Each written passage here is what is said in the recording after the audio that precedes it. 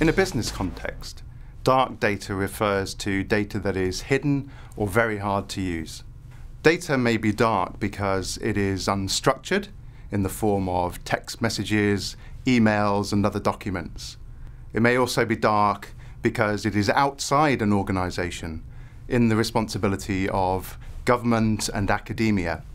Data may also be dark because of the volume or the speed with which it comes into an organization that makes it very hard to deal with. Dark analytics refers to the process of turning dark data into insight and intelligence that an organization can use to add richness and granularity to existing analyses, or to build completely new insights about customers, strategy, products, or other forms of innovation. The volume and unstructured nature of the data means that traditional analytics has got to evolve to deal with the greater complexity that organizations now face. Today we are seeing advanced tools and technologies being used by CIOs, chief data officers, and data scientists to derive insights that traditionally would never have been possible using conventional means. It does seem a bit overwhelming, and it might seem fairly obvious to state that you should start really by looking at untapped sources of data in your organization.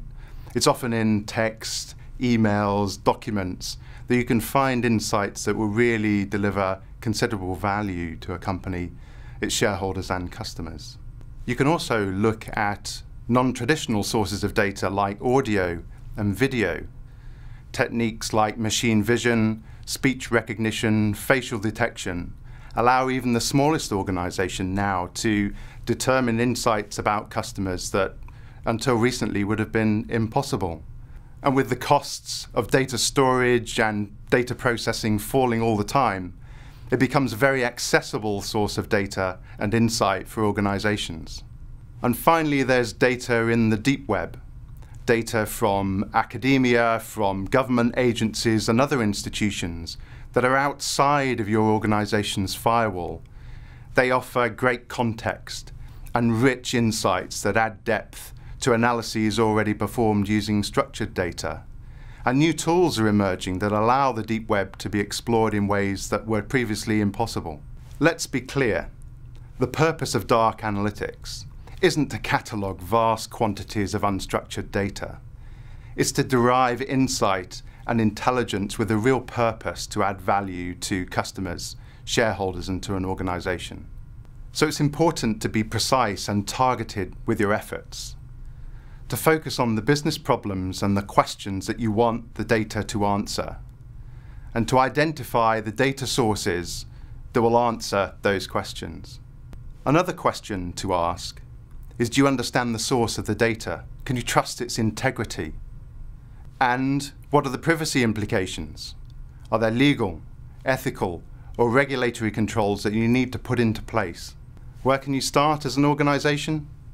First, ask the right question. Work with business teams to identify the problems and the questions you want your analytics to solve. Second, look outside your organization for data sources that might be useful, that add richness and context to insight. Third, think about the data talent, the skills and other capabilities that you need within an organization to make your analytics work. And finally, remember that analytics is a business-driven effort. Strategy is as important here as technology. I find that businesses quite often leap to technology first. They think analytics is about finding the right tool or the right technique for analyzing data. And they forget to start with the question, with the business problem that really needs to be solved. And if you start there, that's how you will drive value from dark analytics.